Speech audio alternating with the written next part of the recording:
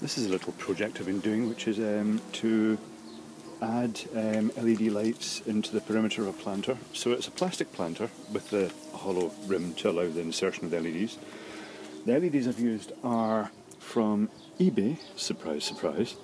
They're what they call signage LEDs. They're basically a festoon that operates on 5 volts, and each of these little encapsulated heads has an LED and a resistor in it for operating in parallel at 5 volts. And you get strings of these on eBay for about, just a few quid, and there's 50 in each festoon. They're very good, I quite like them. Time will tell how waterproof they are.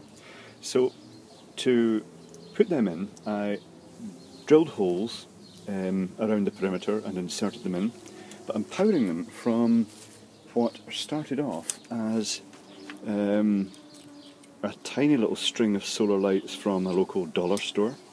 And I quite like these little solar modules because we don't have an awful lot of sunshine here, and they're actually surprisingly good at running an LED for a long time at night at very low intensity. They don't try and light the garden, they just glow gently.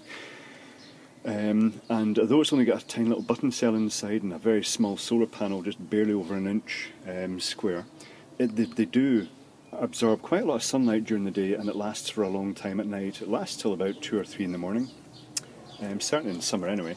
So what I did was I put a connector on, a little Molex connector. I put the male end on the string of lights and the female end on the little solar light, and I put a wee drop of oil on that to seal it up, just to keep the water off the connections. And also I used hot melt glue on the back of the bare pins, because these are printed circuit board connectors, just again to try and keep the water away.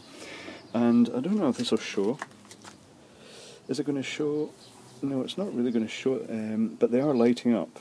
Not very bright, but lighting up a degree that at night time, I know from a previous experimentation with another one using red LEDs, that this lights up a bright circle of lights at night and actually illuminates the foliage behind it. So yeah, it's a pretty good effect. I quite like it.